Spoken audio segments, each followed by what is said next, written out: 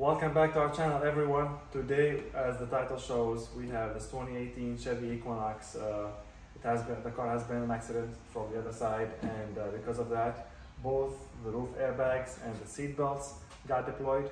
Now, in this video, we're only going to show you how to remove the seat belts so we can replace them or send them in for repair. Just a general idea with GM, so Chevrolet GMC. With airbag work, you do not have to take off the SLS module or SDM module or airbag module. Again, it has so many names. The modules, the airbag modules on GM vehicles, all of them are self-healing. So basically, once you replace the deployed airbags, seat belts, pretensioners, anything that was deployed that has to do with the safety and restraint systems, the airbag module will reset by itself. All you have to do is take out the battery, plug it, disconnect the battery, connect it back in, and it should be good. Now, again, in this video, we're only gonna do the driver seat belt, but it should be the same process whether it's the driver or the passenger. Now, unfortunately, whoever was driving this car when they had the accident did not have his seat belt on. So basically, the seat belt is locked in the locked position. So you cannot pull it. It does not go back. It does not open up. So let's dive straight into it so I can show what I'm talking about and show you the step-by-step process on how to do this. All right, like always, the first step we do whenever we're gonna work with airbags or replacing airbags or seat belts or anything, we disconnect the battery, and like always, we always disconnect the negative one, so negative terminal. So I'm gonna go ahead and loosen this. Okay, that's pretty loose. Then I'm gonna go ahead and grab my towel. We gotta make sure that it will not connect back to anything. So let me go ahead and remove this. And I'm gonna put this here, put that there. Now, to be honest with you, we might have to connect this again so that way we can adjust the seats, but I just wanted to know that the first thing that we always do is disconnect the battery. So stay tuned, we're gonna dive straight into it. All right, so what I was talking to you guys about earlier was the seat belt being locked. This is basically what locked is. I cannot pull it, I cannot release, nothing. So this would make our job harder. Reason why is because we're trying to remove the pretensioner and the seat belt, and the pretensioner being right there with the T45 or the T47 bolt right here is gonna make our job a little bit, the space is a little bit tight. That's the point I'm trying to get to. So I've done this quite a few times before, especially on this car. So I found out a way that, makes it, I think it will be the easiest to remove the seat belt. So the first thing we're gonna go ahead and do is I'm gonna try to adjust the seat to the forward position as much as possible. Now, to do that, I know I just disconnected the battery, but for the sake of this, just to get the seat to the front position, I went ahead and connected the battery again. So I'm gonna go ahead and try to push this as much as possible.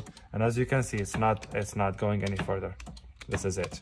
I don't wanna get it up or down. So what I'm gonna do, now that I got this, if we look from the bottom here, we're gonna see that tab over there.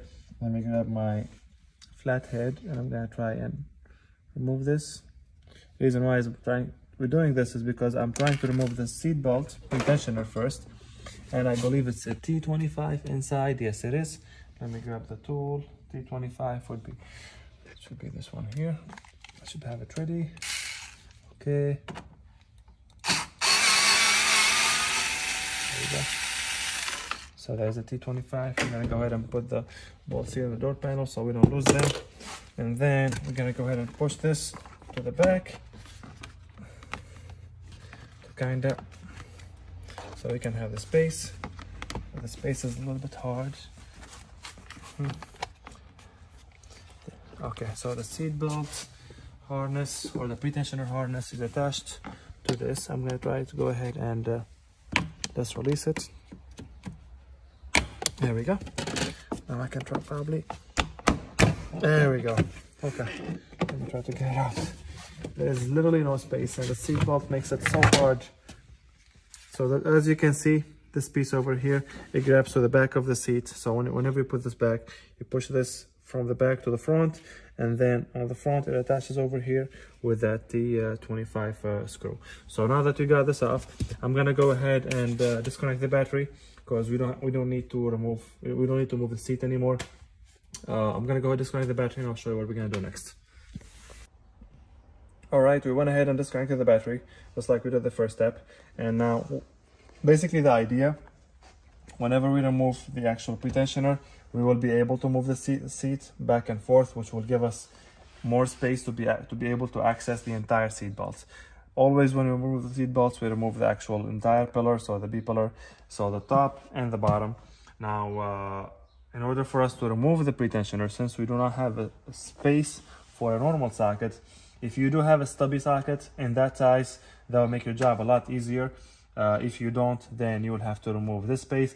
I do have a stubby socket, but for the sake of the video, I know not everyone carries it. I'm gonna go ahead and show you the other way of doing it if you just have a normal T45 or T47, which is, you know, the socket here. Like, you know, as you can see, like there is not enough space to get the ratchet in. So first thing we're gonna do, basically the idea, we're gonna go ahead and remove this panel over here and the panel in the back. Reason why we remove this is that so we can release this panel here. I'm gonna try to remove it, or like, you know, at least like push it up, so that which will give me like more space to open that bolt. So let's go ahead and start by this panel over here. I'm just gonna start and pulling on this. Actually, since we're here, let me go ahead and remove the connector for the pretensioner. There is a tab on the front each side. Here we go. So basically this is how it is. You have these two tabs, you push them from the side, and that will release the connector. I'm gonna go ahead and tuck this connector in so nobody steps on it or damages it. And then I'm gonna go ahead and try to remove the let's see, the weather strip. There we go. There we go. So I can see the tabs underneath it. I believe there's like about 3 tabs, if I'm not mistaken.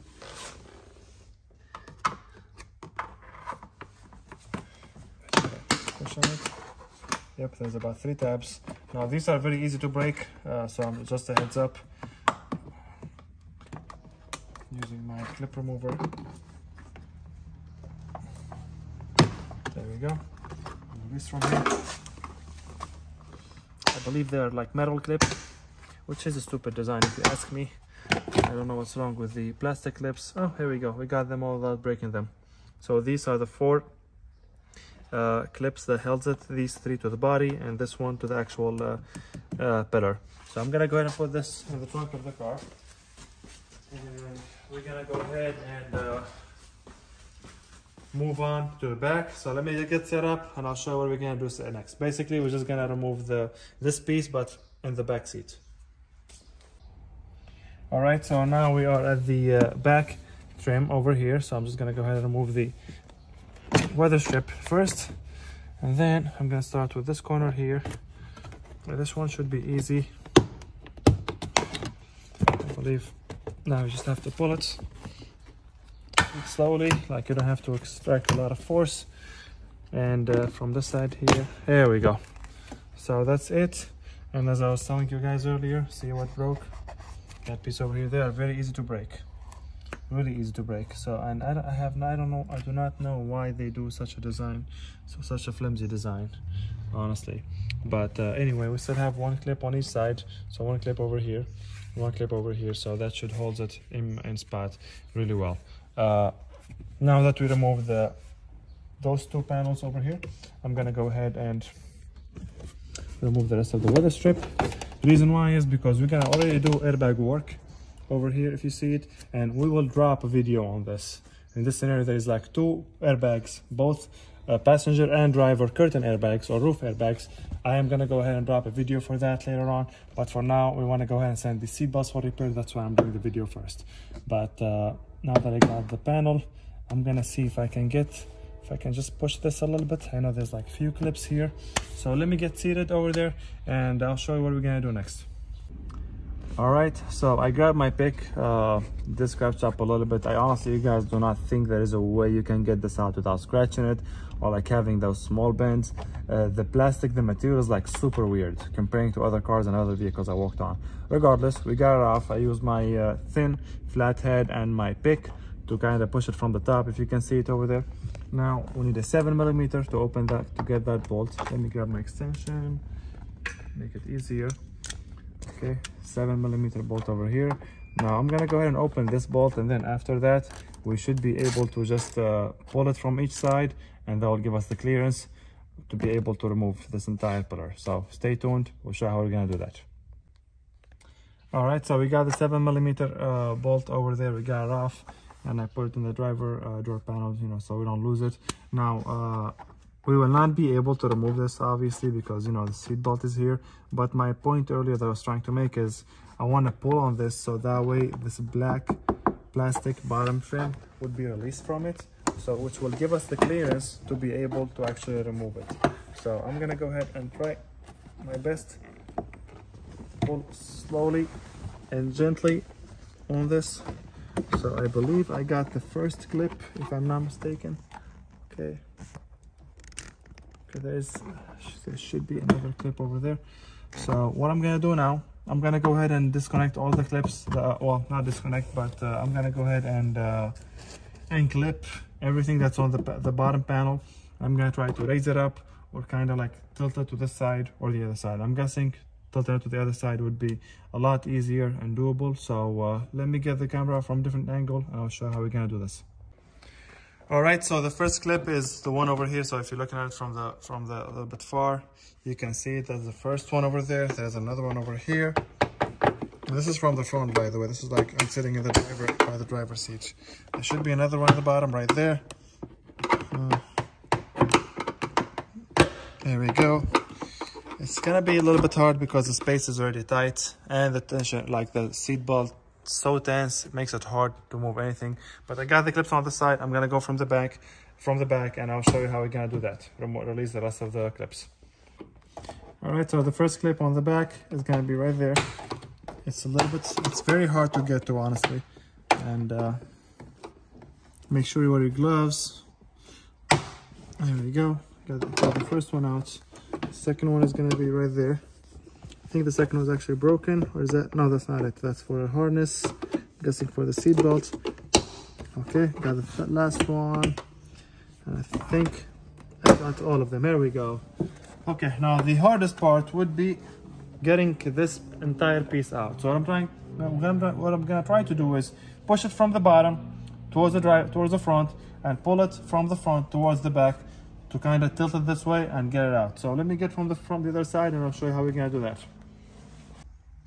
All right, so as you can see, I started pushing it from here, kind of pulling it on it from this side. The space is tight, so it's gonna get scratched up a little bit, but there is no other way. There is no other way around this. Like, there is no other way you can do this without scratching anything, because again, the car has been in an accident and the deployed airbag and the seatbelt makes it hard. But as you can see, we will always try to get it with as minimum scratches as possible, which is what we just did. Now that we just got the bottom panel, now this has given us much more clearance. Obviously, I can grab my ratchet and be able to open this bolt more freely. And this is size T50, so it's a 50 torque 50 screw.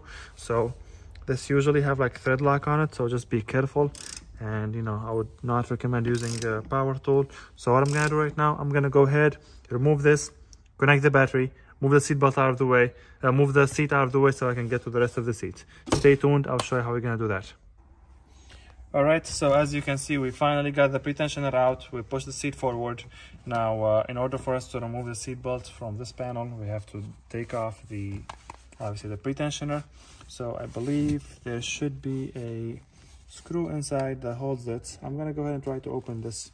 I don't know if you can see it or not, but that line over there. So I'm gonna try to see if I can get this. So you have two options, either scratches on this here or scratches on there, because you can get this pretensioner out of there, but there's gonna be a lot of scratches. So just be careful in the process. I know some people will not probably be happy with the scratches on their pretensioner, but again, if you want to go the other way around, like the easy way out or like the other way, you can simply just buy new. Some people, they do not want to buy new because they are extremely expensive and they want to fix it. So I'm giving you the way to do that. There we go. There we go. It's a little bit hard to get there, but this is all just so that we can remove this piece over here. I'm gonna grab my other one.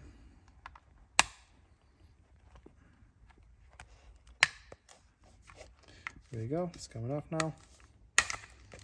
And we got it. That's the piece that we just removed. Basically, whenever you put it back, you just slide it in and you push it, and it will kind of click back in with the clamps it has on each side. Now this is going to be, I believe, a T30.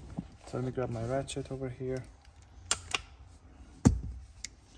And I'm gonna go ahead and remove the screw over here. Now, I would recommend you put this back when you're done. Like, put the screw back on the pretensioner so that way, like, it does not get lost or anything. And if you're doing this, like, if you haven't done this for a long time, go ahead and take pictures throughout the entire process so that way you don't lose anything, and or you don't forget how to put everything back. Where is that plastic piece? Okay, here we go. So I'm gonna put this over here, like I said, so that we do not like, you know, lose anything, and everything stays here. Here we go. We got the pretensioner off. Now we're gonna go ahead and remove the actual seat belt. Before I work on the side, I'm gonna go ahead and disconnect everything that's on here. We have the battery disconnected already, and this is going to be a little bit of a pain. Reason why is because we have those type of connectors or pigtails, which has a tab on the top, tab on the bottom. So we're gonna need set of two hands. Well, I'm gonna need to use both my hands, that's what I mean. One to push the tab on top, one to push the tab on the bottom. I'm gonna go ahead and grab my pick, and I'll get this one off on video, so stay tuned. All right, so I got my pick and I have my flathead. I'm gonna go ahead and push this tab. I already have the bottom tab pushed. There we go. It's a little bit hard. I used my hook pick from the bottom and kind of got to it and pushed it. Again, this is the same like the pretensioner. It has these two tabs on the side. They have to be pushed. They have a spring on the back, so it's not like that's something you push and it stays there. So yeah, and you have to push them both simultaneously in order for you to get it out. Now that I got it out, I'm gonna go ahead and leave that inside there so it doesn't get damaged. Next, we're gonna go ahead and remove the seat belt from the top. So we already removed the 7mm bolt earlier. We removed all the clips in the back, and as you can see, this is just gonna come off. Now this is, just be careful with it. As I said earlier, scratches are inevitable when we're working on these kind of jobs. Here we go, we got the upper part of the B pillar off. Now we have a T, should be a T50. Should have a 10mm, actually just a clip on the back. So I'm gonna go ahead. All right, so all these bolts usually have thread lock on them. So as you see, I'm opening them like the first. Open slowly, that one, and then we have the bottom one over here as well. Be careful. And I have no idea why, but this car has 25,000 miles. Yet, look at the corrosion over there, even though this is like a part that's inside. The quality of the newer vehicle, honestly, is a shame how they make them. We still have to work on them though, because those are, you know, that's what we have in the market.